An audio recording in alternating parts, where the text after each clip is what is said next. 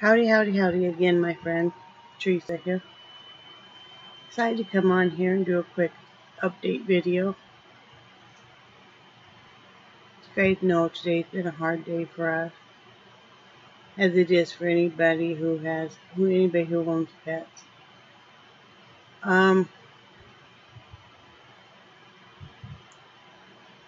CJ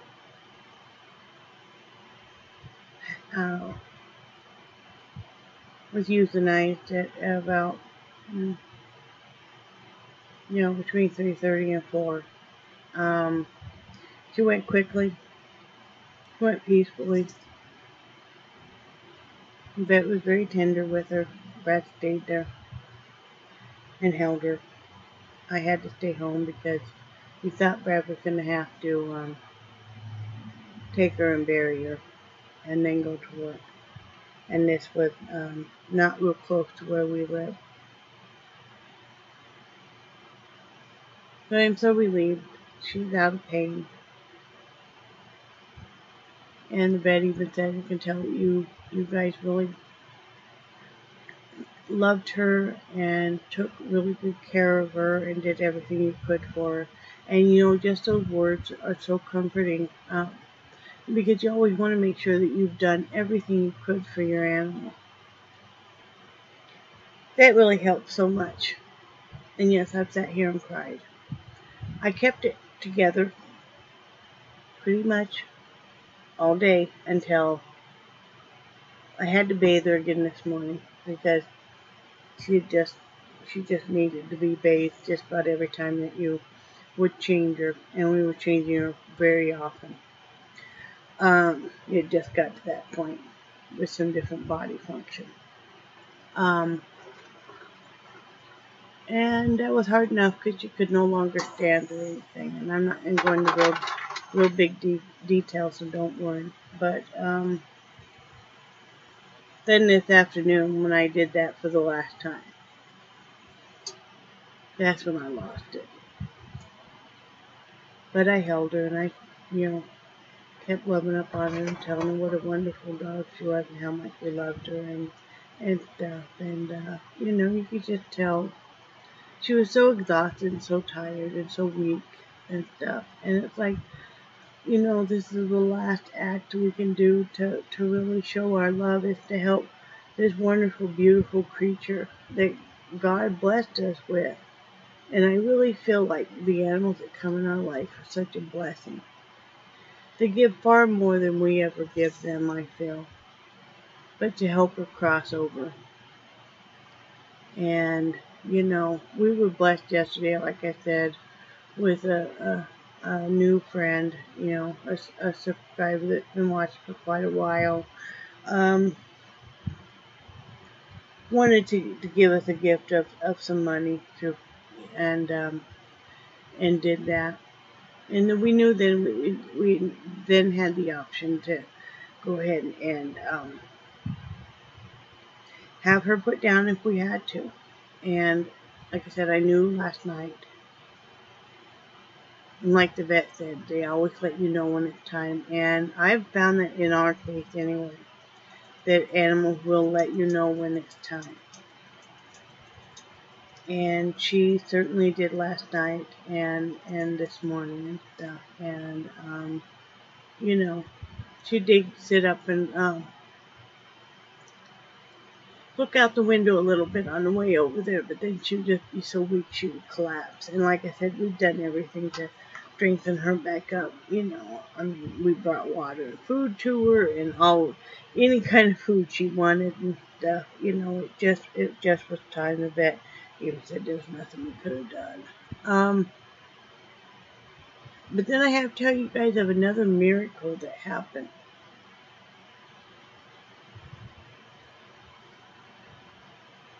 We had a very good friend of ours who they moved to Florida. Let's see, probably about 4 months before we did. And to a different county, further down. And I told you guys, mentioned them before, that they have these special needs children and stuff, and they're a wonderful couple. Both retired from the police, from civil service, from police and stuff, and wonderful people. And she texted me, or she messaged me where I was at the vet and said, if you're wanting to have her cremated and it's just because you can't, afford the expense, we would like to help. I told her thank you, because in our heart of hearts, that's really what we wanted to do. We'd had Max cremated, we'd had, Angus, we'd had a lot of our animals cremated, especially if they're larger and stuff. Sorry, my phone's going off. But we knew there was no way we could afford it at this point in time. And we've been faced with that long ago, other points in time, where you just really cannot afford that option. So I gave her Brad's cell phone number. She texted him, I texted him, I tried to call him, no answer. And then I looked up, I remembered what he told me the name was. Briefly, I could remember what the name was of the vet clinic. And I looked it up and gave it to her. This wonderful woman and friend called the vet clinic. Now picture in your mind that Brad is in the room. First they gave her a sedative. That kind of put her to sleep. She knew he was still there. Gave him a little bit of time. To hold her and say goodbye and stuff. And then, let me turn that down. And then, they come in to give the injection. And I guess she went within less than a minute, just almost immediate. If you ever know, some animals seem to take longer than others. And I know it also has to do with, what their pulse is and stuff. But anyway, while that's happening, literally, evidently, my friend was on the phone, our friend was on the phone with the vet clinic, setting this up to pay for her to be euthanized and for her to be cremated.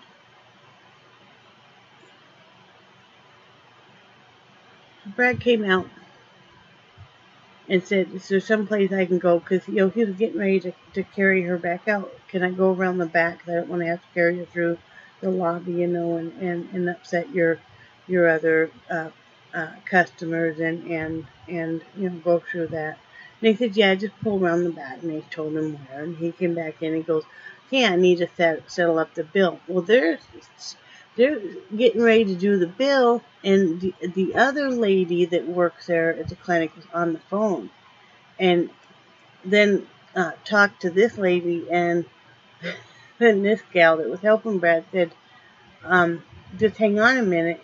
And she went and talked to the doctor, and Brad's like, oh God, what, is it gonna cost more than we had thought and stuff, and then she said, the doctor would like to talk to you. Well, Brad went back there and he said, it's all been taken care of. And Brad said, what do you mean? He said, she's going to be cremated. And Brad said, we can't afford that. And he said, somebody else already took care of that and took care of all the arrangements.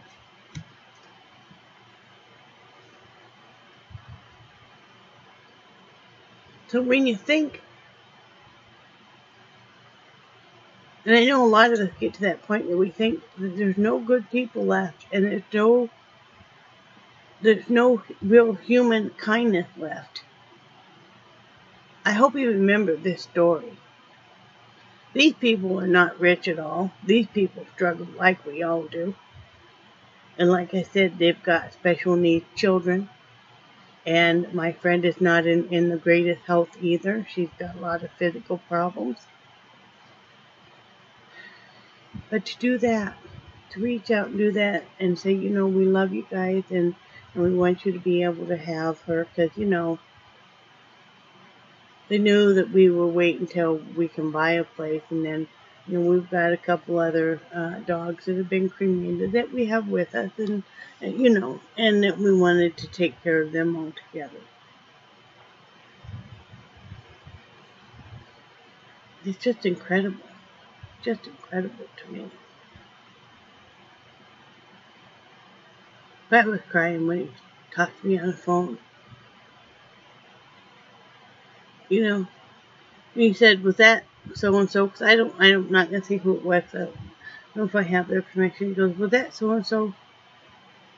Well, they're the ones that did it. And I said, yeah. And he says, I got to come home for a few minutes. He needed to change clothes. And he wasn't going to have to go dig a hole and bury CJ. He needed to kind of collect himself. His boss said it was okay if he was a few minutes late for work. But isn't that just amazing, you guys? I mean, Brad and I are spiritual. We're not into churches. And I mean, everybody's different. It's just we've had some bad luck with it. And I don't care what you believe in. What you believe in is what you believe in. And like I said, I don't really discuss religion or anything. But whether you believe in God or whatever you believe in, or whatever kind of God type, or goddess that you believe in, whatever, But two blessings that happen just day after day. This wonderful woman who I'm quickly becoming friends with, reaches out yesterday with this wonderful email and says, hey, I just want to be able to, to gift you guys with a little bit of money in case you have something happen, or if you have vet bills, if your dog takes a turn for the worse and stuff. And we have a lot of similarities in our life and stuff, so you have a newfound friend there who I really enjoy talking with and exchanging emails with and stuff. And then today, being totally surprised and trying to get this through because I just could envision that Brad got done and he's carrying CJ back out to the Jeep, and then he's trying to collect himself enough to do what he has to do and everything. Oh, I have to look around and see where. Oh, he set a collar up there. We always do keep their collars. What's that? And then I started bleeding here. Not sure why. Must have scratched myself. But anyway, it's just incredible to me. I mean, and I do not know what I would do without all of my friends and my small select family. I was letting my daughter know today because my one daughter, her kids have been around CJ quite often. And so I knew they would be upset. And so I wanted to let her know so she could tell them, in however way she thinks is best. And, I made sure when I posted it on Facebook that I made sure that my granddaughter couldn't see the post. Because, that's the last thing that she needs. She's in junior high, to come home and, shed some time to herself before her brother gets home. And she has a Facebook, and she didn't need to read that. That would really upset her because she really, really is an animal lover and stuff. And they also have a Beagle. They have a purebred Beagle that they got from a puppy, or I don't think it was really a puppy mill, but it was a rescue situation. But we were talking a little bit, she's even said that she misses us, and that meant so much. It's really been struggling with that concept that, maybe you moved from an area and nobody missed you at all. It's been a rough time, but I just don't know what I would do without all you guys. You guys, the love and support and just virtual hugs and stuff. It's just, I'm kind of overwhelmed. But I just want to tell you guys thank you. I told a friend of mine I wanted a drink. And I'm not really a drinker, but a drink sounds good. I wanted a cigarette. I quit smoking 3 years ago and no, I'm not going to have one, but it sure does sound good. And chocolate. I told my husband that. He goes, well, I can do the chocolate for you. So he is going to bring me home some chocolate tonight. Like a chocolate bar or something. He is going to just get a frozen pizza for us to cook because I don't really feel like cooking and stuff. So we're going to do that too. So anyway, I'll get off here. I just wanted to tell you guys about that miracle and that blessing that we had and stuff. And CJ is at peace now and she's whole and, you know, like I said, she's been wearing diapers for about a year now. I think we started last November with her wearing diapers and, you know, she rocked it, man. She'd go out there and, you know, we always took her diaper off and we let her out back and stuff. But, man, she'd rock that. You know, we'll call her Roundy Houndy. And then even, let me tell you guys a couple more stories about my dumb dogs. You guys are used to hearing me talk about my dumb dogs all the time. They're not dumb. But even here, I was training the dogs. I put pieces of dog biscuits in a plastic container that locked so I could shake it. And that way they really start barking. I'll say, leave it. And, you know, after a few times, they quickly learned that if they quit barking, then they got one of the treats out of the box. Except for CJ. CJ, of course, got it in her little head that, no, if I said leave it, that means she needed to bark until she got a treat. So, yeah, crazy dog. But she'll be up there with all the other animals. Frolicking, playing, you know, or she might even be with her first owner. Her first owner was, from what we know, was an elderly lady that passed away from cancer, and then the family couldn't or wouldn't keep her, and that's when she ended up going to Humane Society.